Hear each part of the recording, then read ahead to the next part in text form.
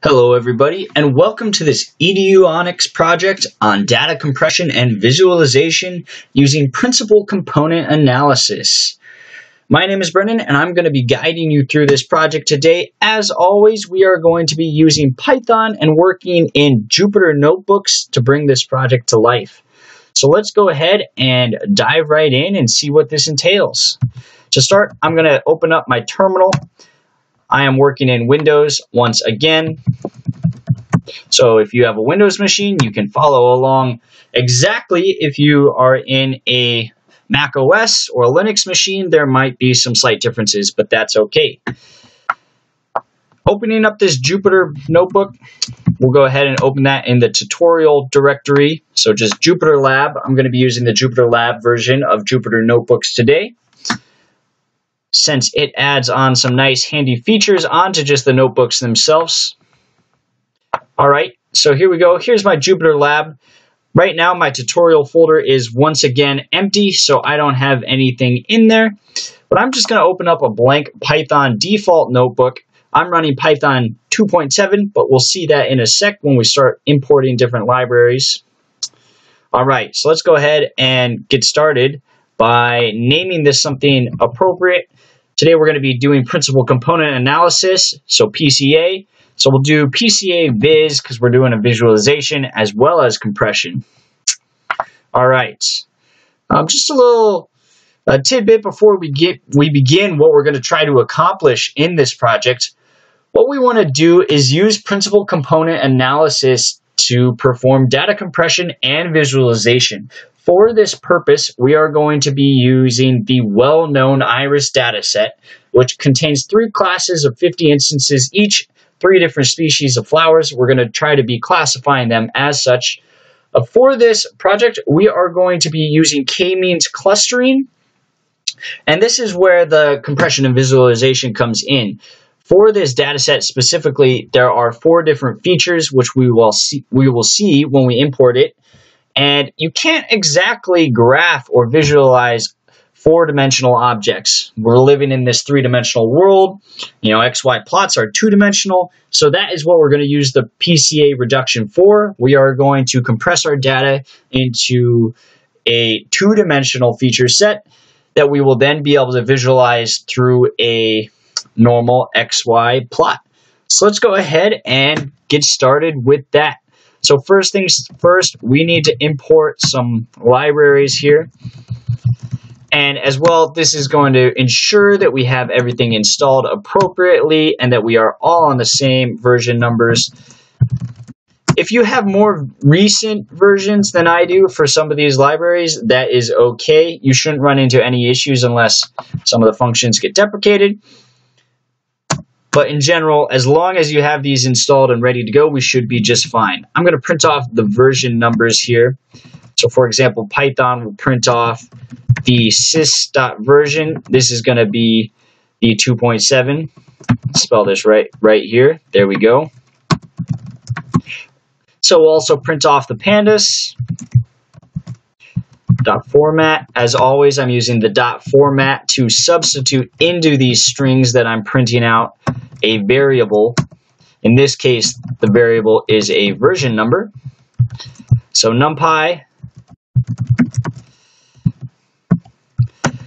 And you also might notice that I imported these with the namespace PD for pandas and NumPy as MP. That is a pretty standard import namespace for both of these libraries. It just makes it a little quicker to type out.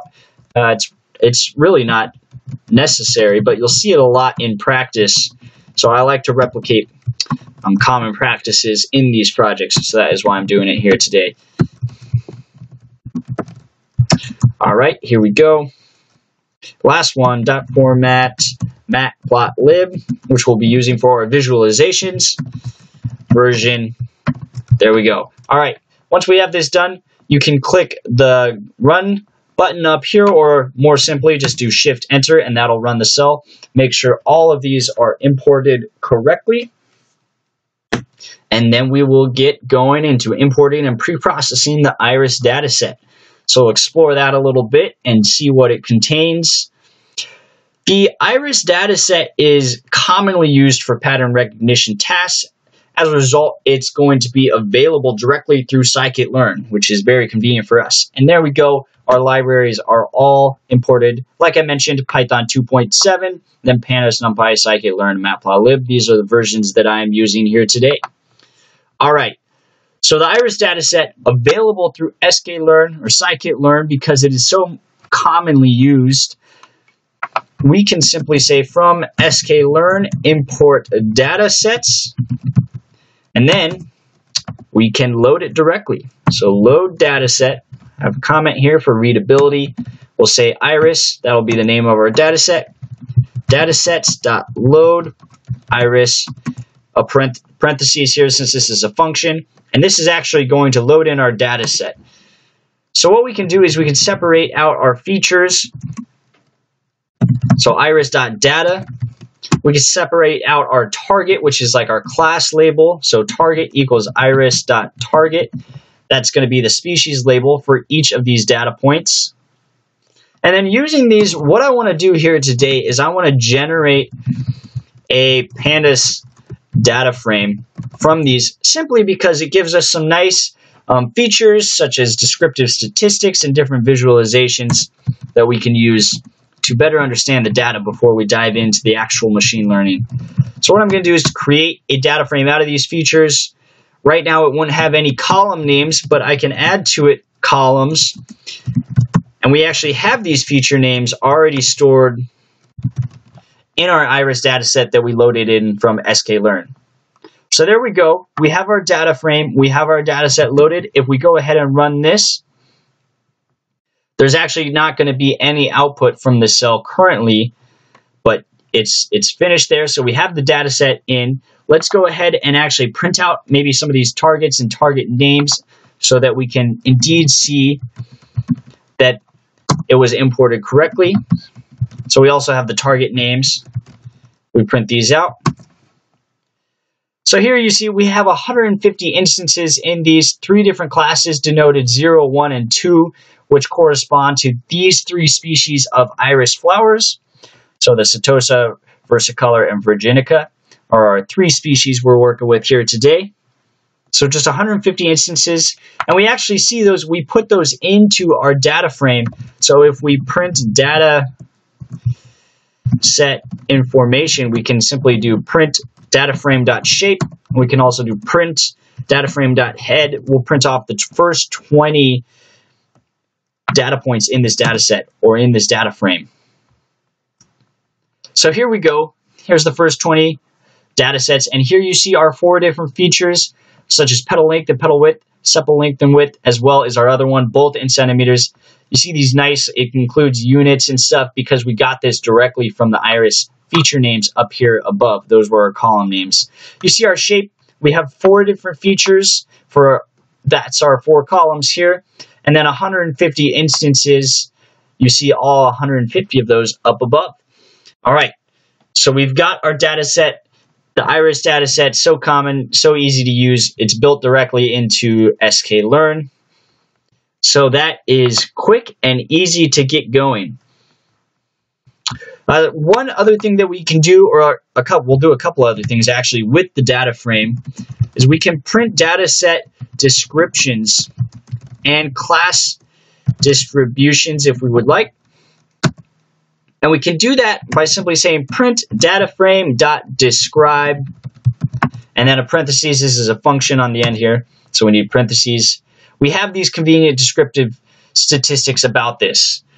This is going to be less important since we are using a well-known and relatively small data set here today. However, if you didn't understand your data as well, this dataframe.describe would be a very valuable and very useful function that would help you get to know your data set before beginning to try and apply different machine learning algorithms. The better you understand your data set, the better you're going to be able to choose which approach and which algorithm you want to use. So statistics like these can be very helpful. Furthermore, we'd be able to tell if we have missing values or something like that. Since our minimums here are all defined, it looks like we don't have any missing values, so that is good as well. we have a count of 150 for all 4 of these different features. So every instance in our data set has all 4 features, so we're good to go there. Some other cool things you can do with the data frame, and we're going to use pandas.plotting for this. We want to import the scatter matrix. And then import matplotlib.pyplot as PLT. PyPlot, we need an L in there. There we go. So if we import these, we can display a scatter plot matrix of all 4 of these different features very easily. So we can simply say scatter matrix data frame and then plt.show. This scatter matrix is a pyplot. So we can simply call plt.show after that, and we'll pull it up. So if we run this, it's going to take a sec because it has to import these different libraries and packages as well. But this gives us another method to analyze our data set. And here we see our scatter plot matrix. We have all 4 features plotted against each other. This is actually kind of small. It's a little bit hard to see since these are running together. But you see, we actually have some pretty good linear relationships between some of these different features. So this gives us a better understanding of perhaps we have a linear basis to our data, which makes sense. Petal length and petal width are obviously going to be related probably linearly, and that is indeed the fact that we see here. Since these aren't just randomly distributed, we see pretty distinct clusters here between like petal length and the sepal length and sepal width. We know as well that this is a good candidate for a clustering algorithm or a different classification algorithm as well. You would probably be able to achieve higher accuracy percentages on this if you were to use a deep neural network or simply a even simple neural network as well. Would probably do a very good job at classification. However, we're going to be able to get decent results via clustering because there is pretty good separation here as well. So again, not entirely important since we already have a pretty good understanding of this data set. It's well known, well used. However, rarely in the real world are we doing machine learning on well understood data sets. Real data that you might be working with at your work or whatever application you are using is not going to be this pretty. You're going to have missing values. You're going to have outliers and other things that you need to account for in pre-processing before you actually deploy your machine learning algorithms. Okay, now we are going to move on to the elbow method. So the elbow method is something that's used very commonly with k-means clusterings. The k in k-means clustering, remember, refers to the number of clusters that you're going to use. We have 3 species of flowers in this data set, so it's pretty easy to say, all right, we're probably going to want 3 clusters. However, what if we didn't know how many species we had? After all, this is an unsupervised learning approach, so we don't have, generally, we're not going to have the class labels for all of our data. So determining the number of clusters is going to be an important first step, and it's something that we can do with the elbow method. So let's take a look at that and see how you actually go about implementing the elbow method for k-means clustering. So let's say elbow method to determine optimal number of clusters. And again, not important necessarily for our data set here today, but a very valuable skill to know when you take this information and apply it to your own applications, and that is why we are going to use it here today. So first things first, I want to import sklearn.cluster import k-means. This is the k-means algorithm that we're going to be deploying today. Next, I want empty x and y data lists. And so we'll explain why we need these in a second, but a list in Python, remember, is just a bracket, a straight bracket. So X, that's a blank list, and then Y, a blank list here as well. All right. And now, so what we want to do is we want to loop through a variety of different number of clusters. So starting at, let's say, 1, and then we have 150 instances, let's say about 30 clusters. So to do that, we would say for I in range 1 to 31, this is non-inclusive, so this is just going to be 1 to 30 here, this range. So we'll test it for all these different number of clusters. We'll initialize and fit the k-means model. So k-means is going to equal k-means, the instance or the package that we imported above the class here.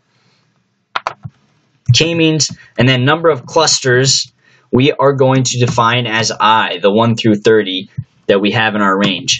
So k-means.fit, and let's fit it directly to our data frame. This is a nice feature of data frames. You can pass them directly to sklearn without further processing. So just another reason, if the descriptive statistics weren't enough, to format your data as a data frame. So there we go. We fit our model. Next, what we want to do is we want to first record the number of clusters. So to do that, I'm going to append the number of clusters to the X data list. That's pretty simple. With a list, you simply type the list name, so x.append, and this is an integer, just I. All right, so X is going to be our number of clusters, and this is going to be a visualization through matplotlib. So it's going to be a plot. The X is the number of clusters. The Y is going to be the average within cluster sum of squares. And this is going to be the inertia. We've talked about the inertia in a clustering or a k-means clustering before. This is going to be averaged over the 150 instances. So we get an average within cluster sum of squares instead of a total within cluster sum of squares, which would be the inertia.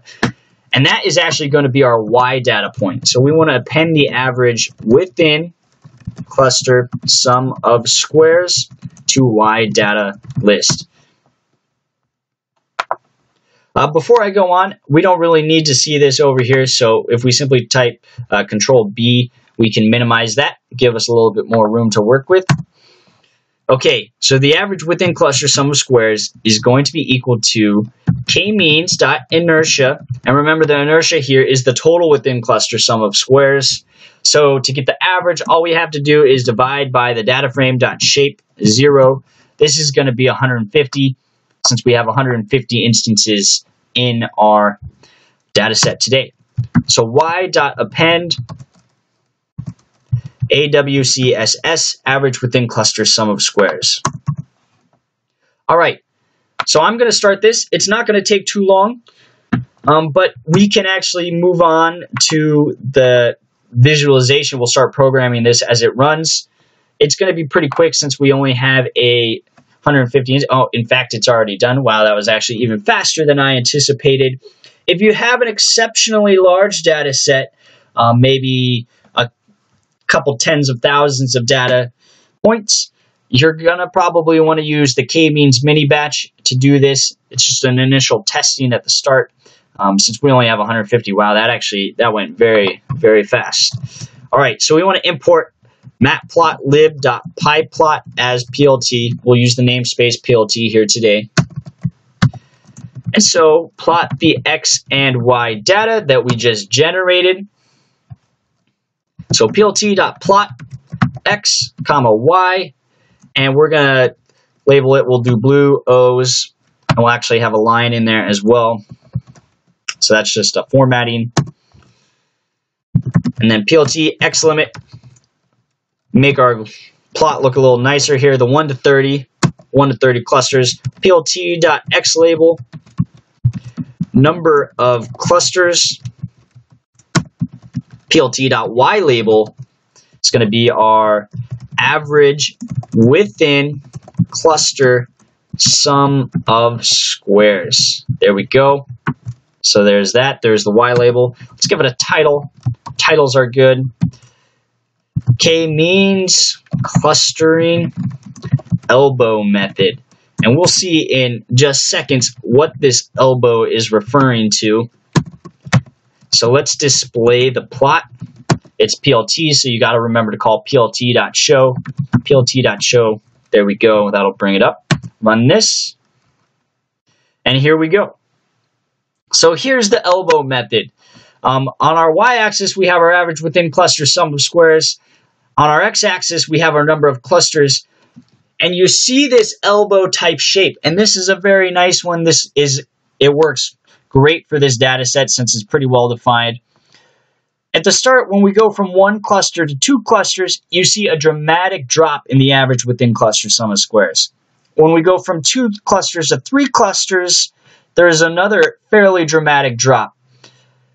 As we move on from that, we start to approach an asymptote, and we actually start to level off where increasing the number of clusters doesn't reduce the average within cluster sum of squares by any significant amount. And that's why you see kind of this asymptote here down at the bottom. So where this starts to become linear, it may not necessarily be strictly horizontal. However, because ultimately you're going to have an average within cluster sum of squares of 0 if you have a total number of clusters equal to the total number of instances in your data set. So this isn't a true asymptote. However, it is linearly related approximately down here in this section, and then you have a sharp bend and a steep slope up here, steep negative slope. So right here, this is a cluster number of 3, and this is right on the elbow. So this is confirming what we already knew before. 3 clusters is probably going to be the optimal number of clusters to use for this particular data set. You see this is increasing. 3 to 4, there is a drop in the average within clusters sum of squares. It's not that significant. We still might, perhaps one of the species of plants has 2 very different characteristics, groups of clustering. So you might get some benefit from going from 3 clusters to 4, but in general, there's not going to be a huge reason to move past that number 3 there. All right, so this is the elbow method. We have confirmed that indeed, we want to use 3 clusters for this data set. Makes sense. We have 3 different species here. We have the Ceratosa, the versicolor, and the Virginica, 0, 1, 2. So we are good to go. All right. So we can move on to principal component analysis. Well, we're actually going to do that in the next video just to keep these short. So keep listening. I hope you enjoyed learning about the elbow method. It's actually really useful, comes in incredibly handy if you don't know how many clusters or how many classes even you have in your data set. So I hope you've got some value from that. Our data set's all set up, imported from sklearn, and we're ready to go in the next video. Thank you very much.